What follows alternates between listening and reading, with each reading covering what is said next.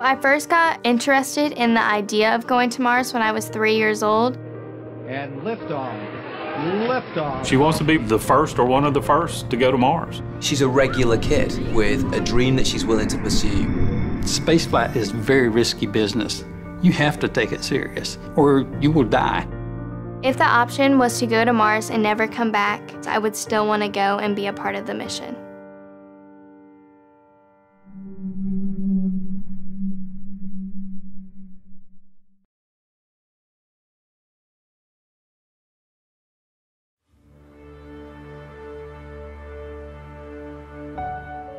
When Alyssa was younger, I remember Alyssa coming to me and asking me, had human beings ever been to Mars?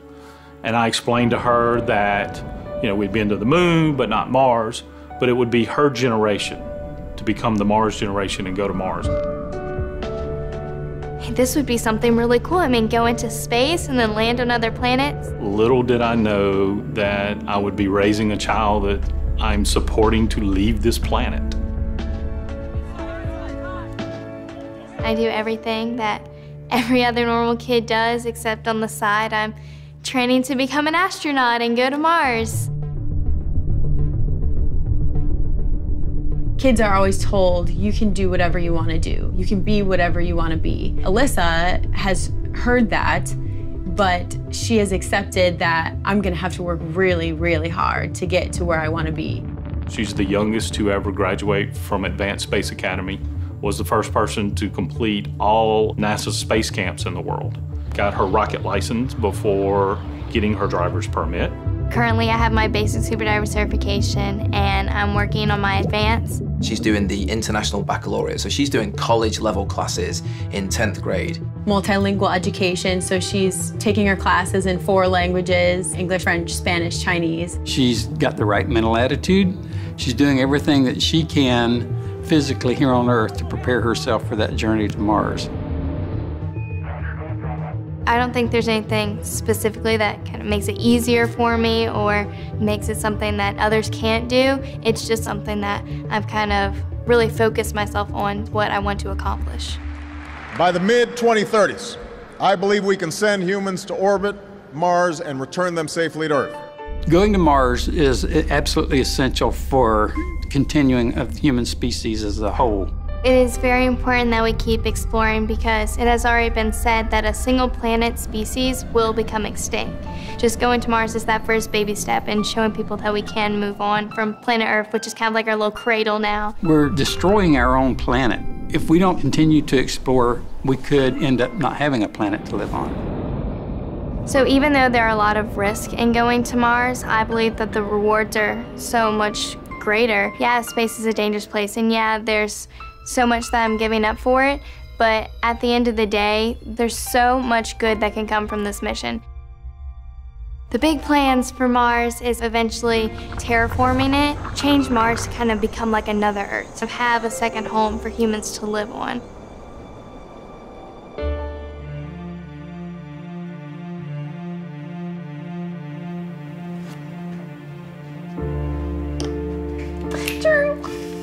That's checkmate.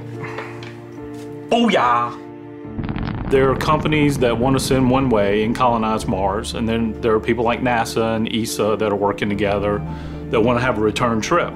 So I still have to look at it as a father that I'll have my child for 20 more years, and then I may not ever see her again.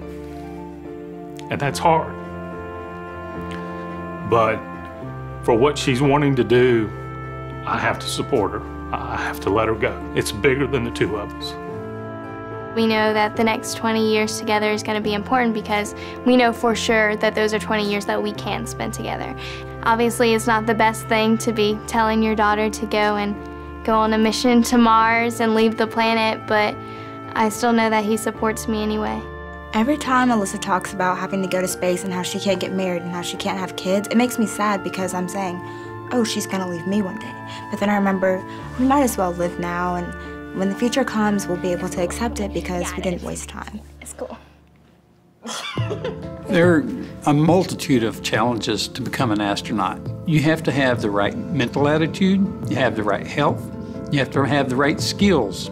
Last year we put out a call for the next cadre of astronauts. We had thousands apply and we're accepting less than 10. The biggest challenge for Alyssa is just trying to get everything done that she wants to have for her unique resume. Specifically for the Mars mission, I would say that they're even more precise about who they want for that mission. So thinking about all that motivates me to put in the hard work now that I know to build up kind of a good resume that helps me stand out from others when I do apply.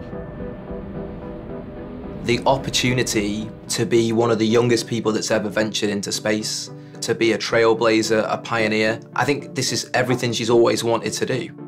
Just recently was accepted to Possum Academy. She's the youngest person ever to be accepted to that program. Basically everyone who's ever gone to this program either has a college degree, either has a master's, either has a PhD, or is working on any of those. So they're all a lot older than I am. What Possum Academy is, they are preparing people for spaceflight.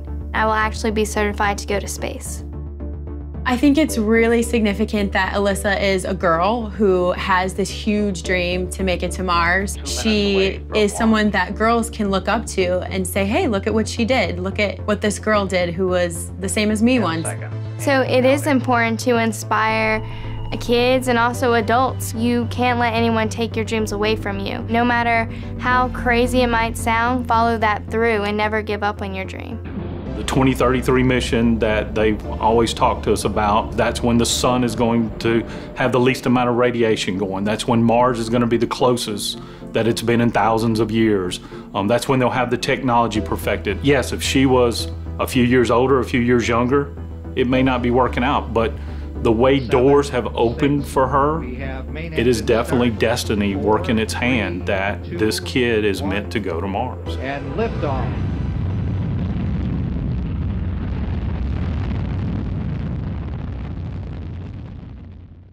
Mars will be the greatest adventure ever. Mars, new episodes, Mondays at 9, starting November 14th on National Geographic.